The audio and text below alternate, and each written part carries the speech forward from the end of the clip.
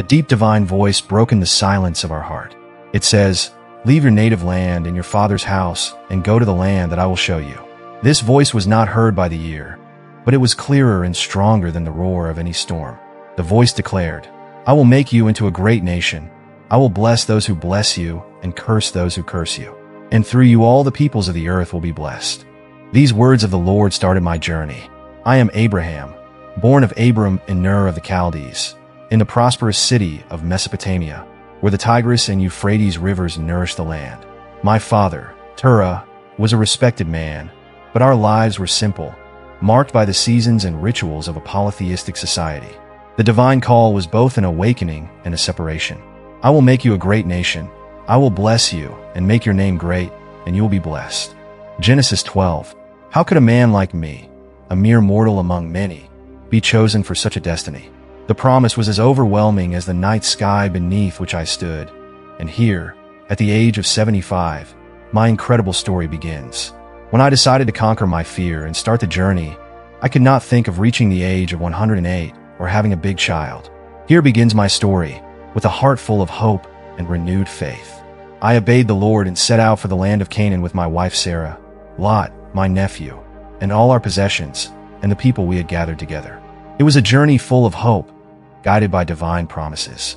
We traveled northwest through Haran and finally reached Canaan, a land of fertile hills and valleys.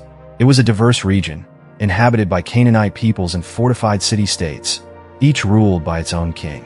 Canaan's life was different from yours. Here, fields and vineyards stretched as far as the eye could see, and the scent of olive trees and fig trees filled the air. Although the land before us was rich and promising, it was taken over by other cities and cultures. I traveled the country to the holy place of Shechem under the Moriah oak. At that time, the Canaanites owned this land. It was there that the Lord appeared to me again as promised. Then I went to the hill country east of Bethel and pitched my camp between Bethel on the west and Ai on the east. There too I built an altar to the Lord and called upon his name, marking every place of my abode with faith and devotion. Despite the test of our faith, the land of marriage, which had greeted my steps with the blessing of a divine promise, soon fell under the yoke of a severe famine. Why did you bring us to this place? I looked up at the sky in wonder, searching for an answer. The decision to go to Egypt, the land of the Nile and its full granaries, was made with sorrow, knowing that it would test the Almighty's promise to care for my family and not to fear. "Fear not, Abraham," echoed the promise. "I am your shield, your great reward." Genesis 15. Nevertheless, aware of Sarai's beauty and fearing for my life, I made a plan. Sheep, cows, donkeys, maidservants, and camels marked my stay in Egypt, which was full of contrast between the opulence of the palace and the servitude of many of its inhabitants. Yet, because of the inn, the Lord dealt a great blow to Pharaoh and his people. Pharaoh, realizing the truth, confronted me. "What have you done to me? Why did you not tell me that she is your wife? Why did you say that she is your sister, allowing me to take her as my wife? Here is your wife, with her. Go." He ordered his men to take us away with Sarai and all our possessions. As we were driven out of Egypt, we returned to Canaan not only with more than we could carry, but also with a deeper understanding of the nature of our God, a protector, a provider, and an unfailing guide in times of uncertainty. From Egypt, I went to the Negev with my wife and all our possessions, and Lot came with us. By God's blessing, I accumulated a lot of wealth in cattle, silver, and gold. We continued our journey northward, returning to Bethel, our first encampment between Bethel and Ai, where I had previously built an altar to the Lord, and where I again called upon his name. Lot, who was with me, also had sheep, cattle, and tents. Our property grew so much that there was not enough room for us and our herds, which led to conflict between my herdsmen and Lot. At the time, the region was inhabited by Canaanites and Perizzites, which further complicated the situation. To avoid conflict and maintain peace, I proposed a solution to Lot. There should be no conflict between us, not even between our herdsmen, because we are family. See the whole country before you. If you want to go left, I'll go right. If you prefer to go right, I'll go left. Lot looked over the Jordan Valley, which was a fertile land, reminiscent of the garden of the Lord, or Egypt before the destruction of Sodom and Gomorrah. He chose the entire region of the lower Jordan for himself and moved eastward, physically separating us. I was in Canaan when Lot settled near Sodom, where the people were notorious for their wickedness and sin against the Lord. After Lot and I parted, the Lord spoke to me once more, repeating his promise. From where you are, look north, south, east, and west. All the land you see, I will give you, and to your descendants I will make you as numerous as the dust of the earth. If one can count the dust, your descendants can be numbered. I traveled across the country, fully aware of the divine promise given to me. Finally, I removed my camp and settled near the Mamre Oak in Hebron, where I built an altar and communed with the Lord, deeply grateful for his guidance and promise of blessings for me and my descendants. One day, the Lord appeared to me as I sat at the entrance of my tent in the oaks of Mamre in the hottest part of the day. I looked up and saw 3 men standing beside me. Without hesitation, I ran towards them from the entrance of my tent and bowed to the ground in a gesture of respect and hospitality. I said, "O my Lord, if I have found favor in your sight, please do not let your servant pass by. Stop for a while and rest under this tree. Let me bring some water so that you may wash your feet and rest under this tree. I will also bring you a piece of bread that you may refresh yourself before you go, for you have come to your servant." For some reason they agreed and said, "Do as you say." Immediately, I went to Sarah's tent and begged her, "Hurry up, take 3 measures of the best flour and grind it and bake some bread." Then I ran to the herd, selected a choice, well-fed calf, and handed it to a servant to prepare without delay. I served curd, milk, and the calf that had been prepared for our guests, who sat under the tree as they ate. When they asked about my wife Sarah, I replied that she was in the tent. One of them, whose words carried the weight of divine promise, said, "I will surely return to you this time next year, and by then Sarah will have a son." Sarah, who was listening from the entrance to the tent, laughed to herself, doubting the possibility of experiencing motherhood at our advanced age. The viewer learned of Sarah's smile and asked, "Why did Sarah smile, thinking, 'Am I old now? Is it too difficult for the Lord? I will return to you next year at the appointed time, and Sarah will give birth to a son.'" Terrified, Sarah refused to smile, but the Lord confirmed, "Yes, you smile." After the men left for Sodom, I pondered the divine purpose and prepared to bid them farewell. As the Lord shared his plan with me, considering whether to hide what he would do in Sodom and Gomorrah, I knew that I would be the founder of a great and blessed nation, chosen to teach justice and righteousness to my descendants. Before the imminent destruction of Sodom and Gomorrah, I went to the Lord, interceding for the city. "Will you really destroy the righteous with the wicked? If there are 50 righteous in the city, will you destroy it?" The Lord promised that he would save the city for 50 righteous people. Driven by our concern for justice, I continued to intercede, reducing the number of righteous men needed to prevent the destruction of the city to just 10. The Lord, in his mercy, agreed not to destroy the city if he found these 10 righteous men.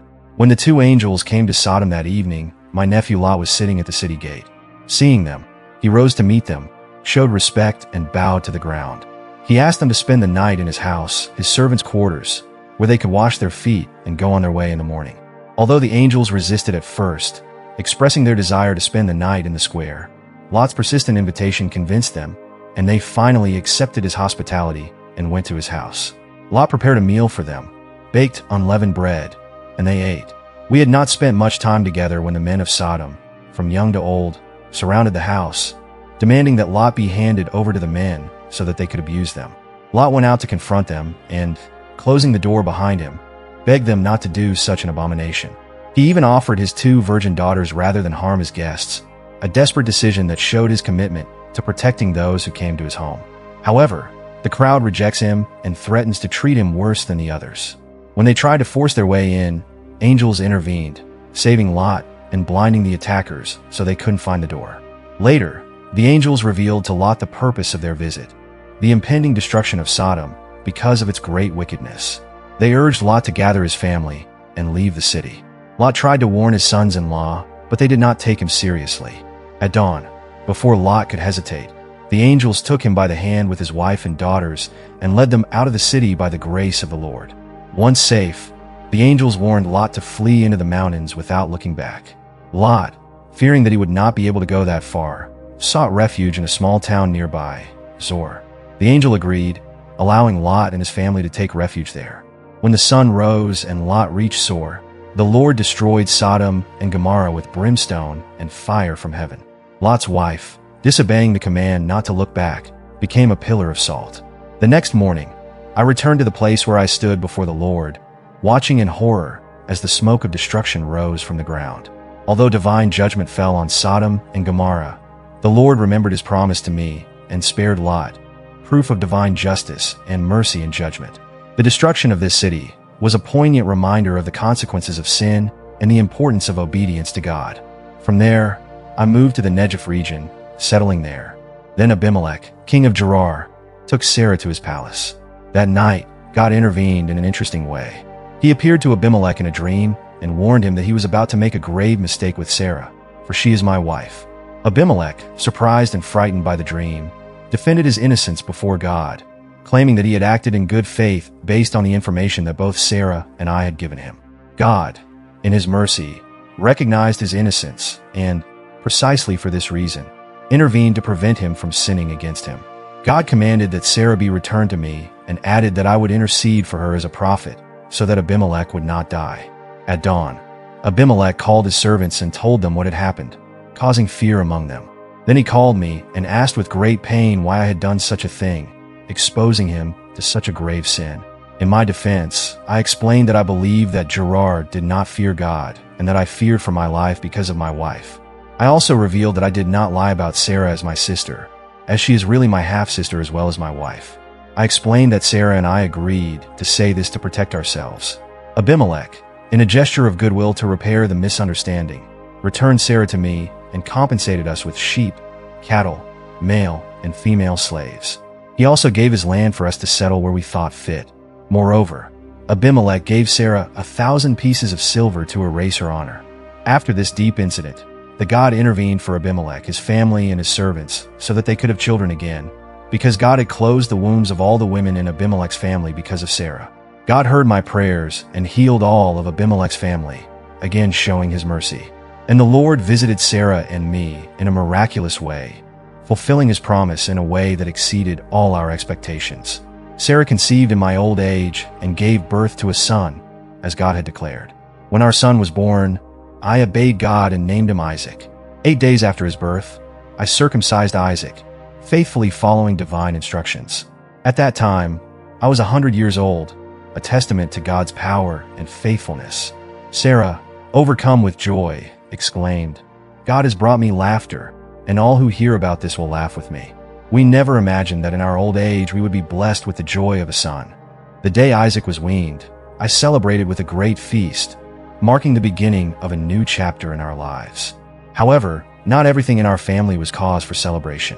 One day, Sarah saw Ishmael, Hagar's son born to me, mocking Isaac. It was Sarah who told me to banish Hagar and her son because she did not want Ishmael to share the inheritance with Isaac. This request pained me deeply because Ishmael was also my son. But God intervened, telling me not to be upset because of my son or your maid. He told me to do as Sarah had said, because through Isaac my descendants would be numbered. However, God promised to make Ishmael a nation because he was my descendant. With a heavy heart, but trusting in God's promise, I prepared Hagar and Ishmael for their journey, provided for them, and bid farewell at dawn. God did not abandon Ishmael. When Hagar and the boy found themselves in a dire situation in the desert, God intervened, assuring them of a future and divine protection. Ishmael grew up in the desert, became a skilled archer, and his mother arranged for him to marry an Egyptian woman. During this time, Abimelech and Phicol, the commander of his army, acknowledged God's favor upon me and tried to establish a relationship of mutual obedience. I promised to treat them with the loyalty they had shown me. However, a dispute arose over the well that Abimelech's servants had occupied. Despite this conflict, we were able to reach an agreement and solidify our agreement by exchanging gifts and oaths at Beersheba, which means well of oaths. After this remarkable event, one day God decided to test me. He called and said, "Ibrahim, here I am." I replied, always ready to hear his voice. Then he gave me a command that would stir the heart of any father. "Take your only son, Isaac, whom you love so much, go to the region of Moriah, and offer him as a burnt offering on a mountain that I will show you." The storm of emotions that flooded me at that moment is beyond description. Nevertheless, with unwavering faith in God, I got up the next morning, got my donkey ready, and set off with my 2 servants and my beloved son Isaac. I cut wood for the sacrifice, and we proceeded to the place God had directed. On the 3rd day of our journey, we saw the destination in the distance. I ordered my servants to stay with the donkey while Isaac and I continued. "We will worship, then we will return to you," I assured them. I loaded Isaac with wood for the sacrifice and placed him on the altar. As I went forward to take the knife to carry out God's command, a voice from heaven stopped me. "Ibrahim, Abraham." It was the angel of the Lord. I replied, "Here I am." And the angel instructed me not to harm the boy, revealing that my fear of God was genuine because I had not withheld my only son. I looked around and saw a ram holding its horns in the bush. I took it as a burnt offering in place of my son. That place was called "The Lord Will Provide," a declaration that became a testimony of God's provision and faithfulness. The angel of the Lord blessed me again from heaven, and we returned to Beersheba, where I lived, reflecting on the deep lessons of faith and obedience that God had taught me on Mount Moriah. Sarah, my beloved wife, lived to the age of 127. Kiryat Arba in the land of Canaan, today known as Hebron, his death has left me deeply saddened. I mourned her, feeling the deep void in my life with her gone. After some time, I went to the sons of Hate, for I was a stranger among them and owned no land.